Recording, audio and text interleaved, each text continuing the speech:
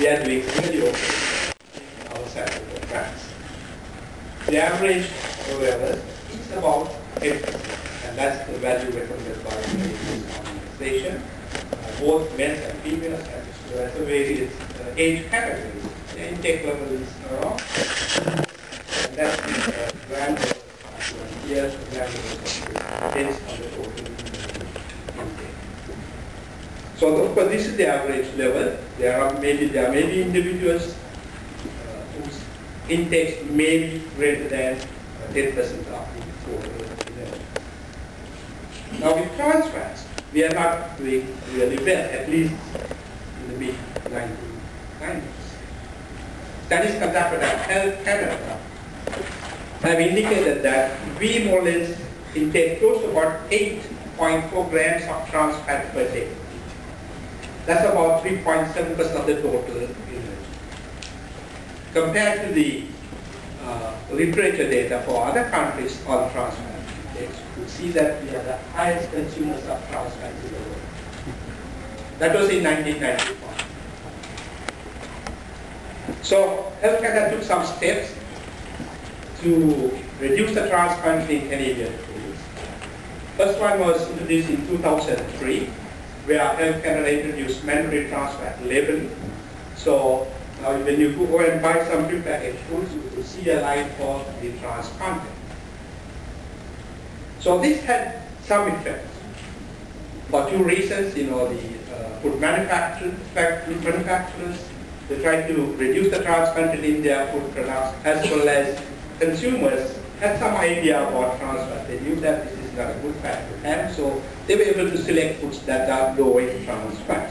So with this piece of legislation, the total trans content in the average Canadian diet reduced from about 8.4 to about 4 grams per day. And we were not happy with that piece of legislation. So Health Canada appointed the task force on trans fatty acids, and they came up with two recommendations. One was to reduce the trans content in vegetable oils and some margarines to less than 2% of total fat. And for all the other foods, the trans content should be less than 5%. So the industry was given 2 years to follow those two recommendations, and the final will be the final data, of course, will be looking at following the industry very closely, trying to see whether they are really following these recommendations. And in a few months' time, we might come up with a piece of legislation. We may ban the trans products in Canada, or if you're happy with the industry progress, we will just go into legislation. So anyway, margarines were the main sources of trans fat in the Canadian diet, particularly in the early 80s and in the 90s. Now, the food manufacturers, the margarine manufacturers, they took the responsibility, and they have now, if you look at the margarines produced in 1989, only 3% of the margarines that were sold at that time contained less than 2% trans. And then gradually you could see most of the margarines, or the margarine manufacturers, they provided the Canadian consumers with better margarines containing lower marks of trans, less than 2%. So most of the current margarines are free of trans fats, and also they're providing, excellent fatty acid profile, low in saturated fats, as well as low in, high in monounsaturated and polyunsaturated. Now, still we have problems with these hard margarines. Those are the print margarines that, wrapped in oil papers. They are cheaper margarines, but still they contain extremely high levels of trans fatty acids. Now,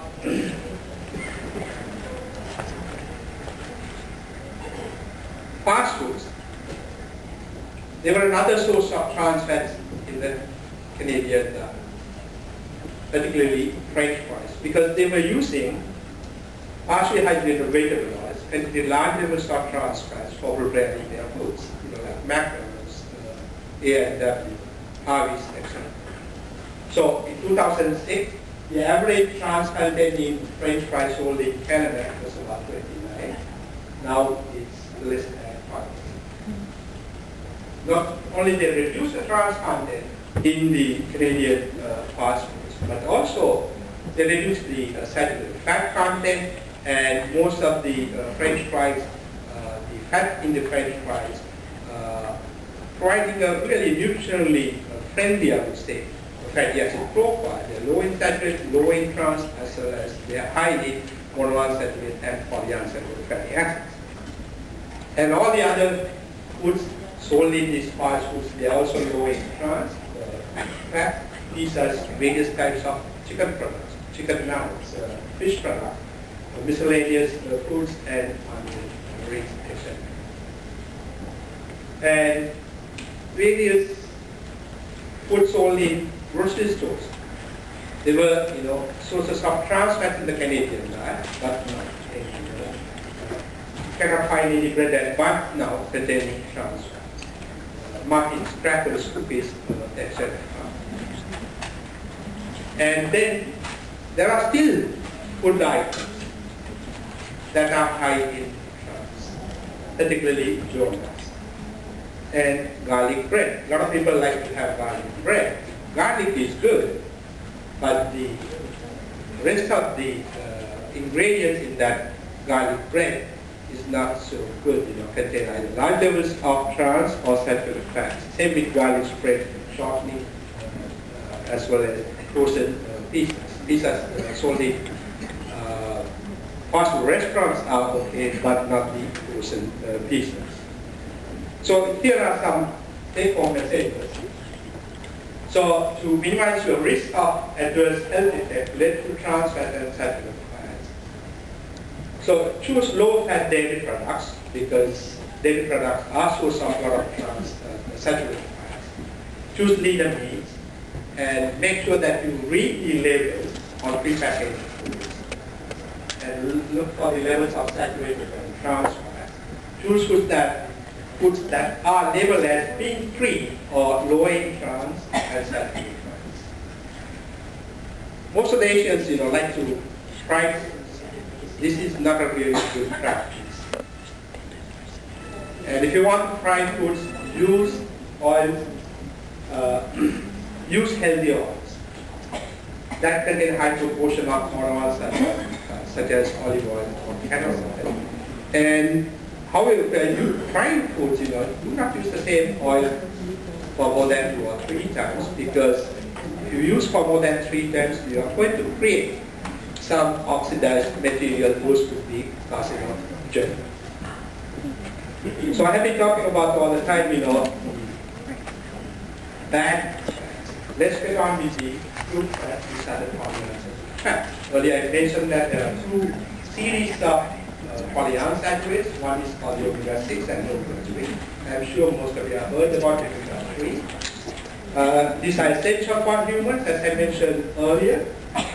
We cannot synthesize them by ourselves. We have to get them from the diet. And they are available from both plant and animal sources. Earlier I mentioned that these could regulate many physiological functions. Deficiencies of these omega-6 and omega-3 will create a lot of problems, and I'm not going to read them. So, here. Now, the WHO recently recommended that the omega-6 content in the average human diet should be between 2.5 to 9% of the total energy. That's about 5.5 to 20 grams, and omega-3 should be 0.5 to 2%, 1.1 grams per day to 4.4 grams. From this one, we could see that omega-3 is more important, particularly in the prevention of chronic heart disease.